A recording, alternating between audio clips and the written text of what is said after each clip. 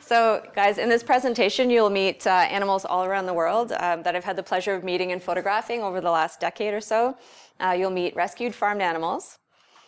You will meet rescued Asiatic sun and moon bears. You will meet rescued gorillas in Cameroon. You'll also meet these amazing group of people who were poachers who now go into the forest in Uganda to remove snares from the forest. And this is my favorite part of my work, is photographing all the heroes and all the heroes around the world who are doing big things and small things to help animals. This is Ron. He lives at Save the Chimps, which is a sanctuary in Florida. They have about 300 chimpanzees there that have been rescued from entertainment and from biomedical research. He has, if you're wondering about the room and where he is, he actually has a huge sanctuary and friends that he can play with, and he can go outside and do what he likes. But after, being in a cage, in a small cage the size of just about like this, for over 30 years, he's used to that kind of space. Some of them really adapt to the larger sanctuary spaces, but he never really wanted that. And while he was kept in captivity, they would, I wouldn't even call that captivity, while they had in this small cage for 30 plus years, they would sometimes give him a blanket, and that was his only comfort, and that's what he knew.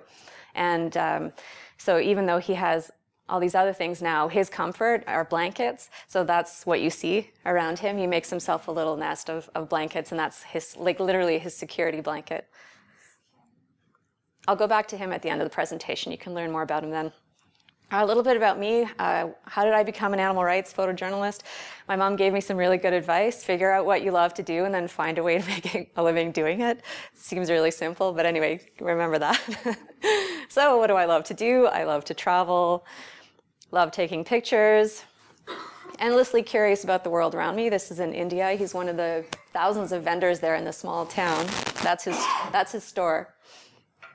And I love volunteering to help animals.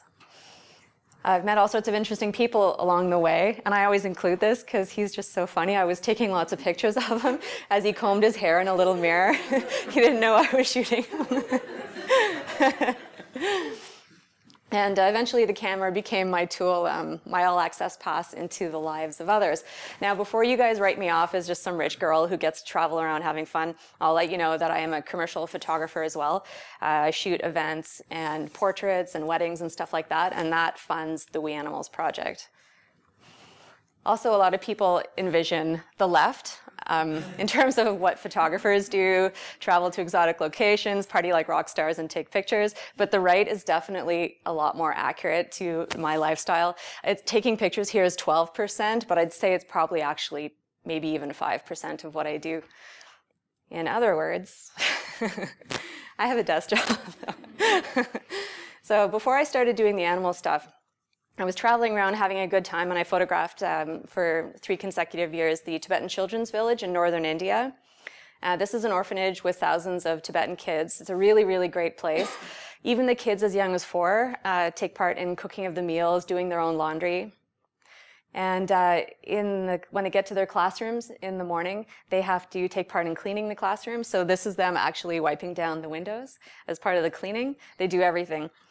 And they live in groups of sometimes 15 to 20 per bedroom. And I love this photo because of the David Beckham poster. Beckham is everywhere.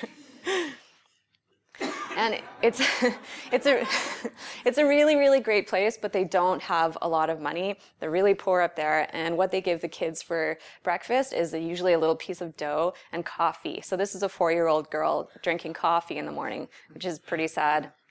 And this is what happens to kids when you give them coffee. Anyway, sort of a trick question, but can anyone hazard a guess as what's missing from these pictures?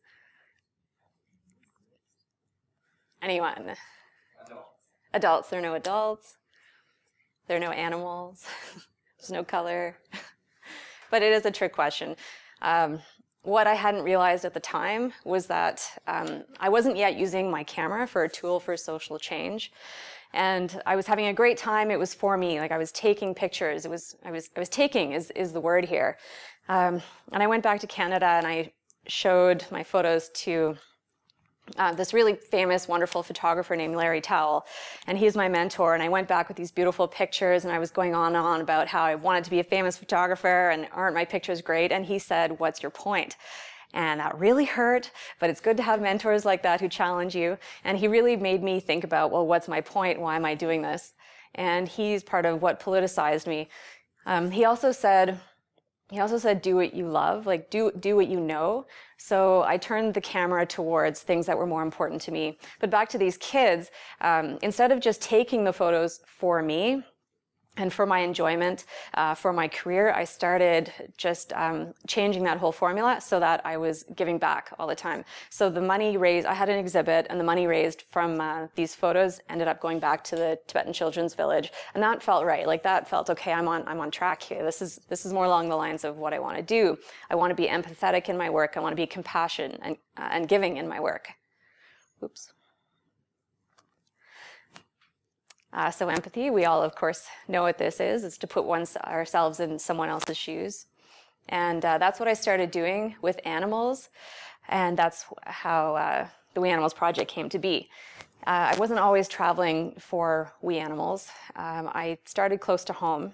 And this is an example of that. It's hard to tell what's going on in this picture.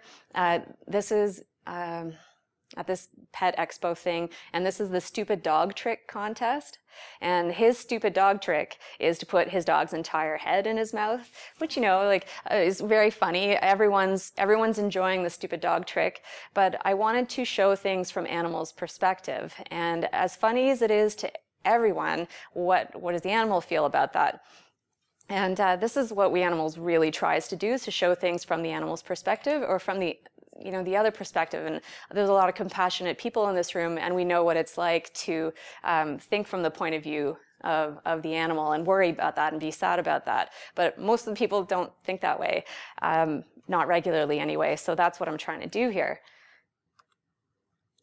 Like this alligator tourism place in Florida. It's really fun for all the tourists to be able to hold this exotic animal, but what is it like for this alligator who lives in a box and has his or her face taped up all day? Same with the bullfights. And it's the same with rodeos in Canada. Not fun for the animals, despite the revelry and the music and the parties that go along with this. If we put ourselves in the animals' shoes, it's a completely different experience. Anyone have any questions so far? Okay. So Bruce Friedrich from Farm Sanctuary is really pushing this right now, and it's become a tenet of the We Animals Project, that animals are someone, not something. And if you can get people to think like that, it changes their whole worlds, as you know. So taxidermy, who knows what this girl was doing? She was walking down a street in New York City with this deer head. People thought it was funny and interesting, but I thought it was sad and out of place and really wanted to document it.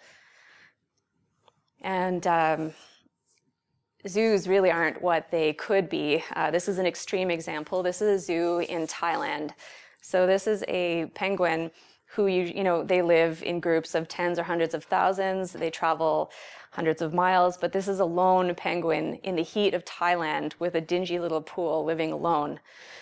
I bet you a lot of us in this room see this picture and we see how wrong it is, but what about all the other people? What about most of the people, right, who are looking at this, and how can we get them to see from the animal's point of view and see that it's unfair? Same with the Calgary Zoo in Canada. Pretty exciting to see a hippo, but how does the hippo feel about living his or her life in this small pool for their lives? We Animals is also about bearing witness. So there are a lot of difficult images, and those need to be seen. So a lot of sad stuff. Always contrasted, though, with the happy endings. That last pig was in a transport truck going to slaughter. But this pig, her name is Julia, and she was rescued this year by Farm Sanctuary. She had a really incredible story. I'll keep it short. The main point is that when she was rescued and brought to Farm Sanctuary, within hours she gave birth to 16 piglets. Now, pigs only have 14 nipples, so she needed help, and she was really traumatized from a life in a factory farm. But this is her only weeks later, and she went from being a traumatized individual to, she's coming up to me. I'm crouched down low, and she's coming up to me, up to my camera to say hello to me. And those stories, you know, like some people are affected by the difficult imagery and the sad stories, and it creates change in them, but some people can't look at that, as you know, and are really moved instead by the positive stories.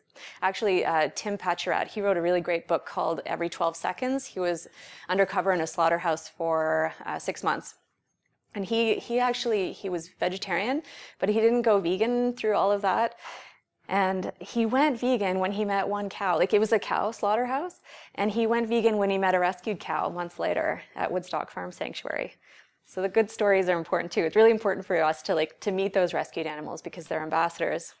A lot of you know this woman, of course, Jane Goodall, and she says, only if we understand can we care, and only if we care will we help. True, true, true, true. Mission statement, it's a big mission. We Animals aims to raise awareness through art and photojournalism that non-human animals are sentient beings with moral significance and deserve to live free from exploitation and suffering in the food, clothing, experimentation, and entertainment industries. Mostly though, good photos speak 1,000 words and can change hearts and minds, so that's my job. There are a lot of activist photos out there, but they're not good enough to really move people. And if we can actually all, it's not just me who can do it, like we can all get better at photographing animal issues and use those images to change things. In this image, what you're looking at, she's a 20-minute-old calf who'd been just taken away from her mom and was being put into a veal crate. They didn't know if she was going to become a veal calf or a dairy cow, and she eventually went on to be a dairy cow. She's about 2 years old now, and they actually named her Jo-Anne. I was there undercover, and they named her after me. I'm still traumatized by that. Challenge for the We Animals project is to document things in such a way that the viewer finds new significance in these ordinary, often unnoticed situations of use, abuse, and sharing of spaces. So getting us to notice, getting us to open our eyes to what animals go through, like all these fish and aquatic animals here who are being sold in little plastic bags. There's even a stingray in there, and there are little turtles in there as well. So yes, making us question what is normal, like going to a rodeo and celebrating calf roping, and trying as much as possible to show situations from the perspective of the non-human animal.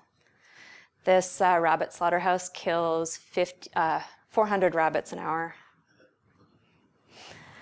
How's everyone doing? I promise if I bring you down, I'll bring you up. I promise.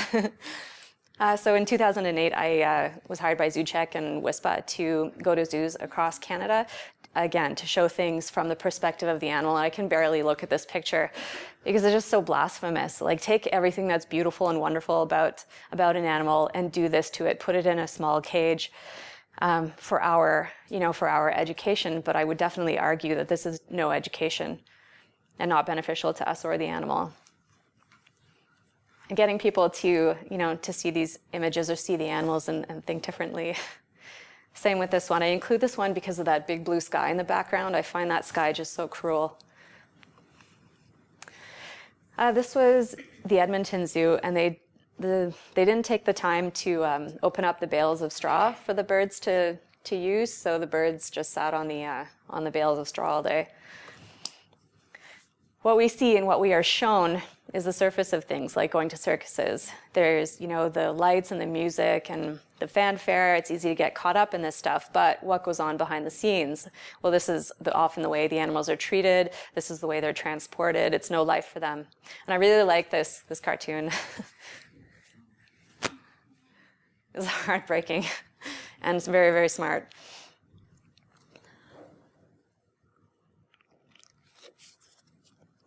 I never go anywhere without tea. I drink tea all day. Another topic that We Animals is looking at is cognitive dissonance, which is, of course, our inconsistency between our beliefs and our actions.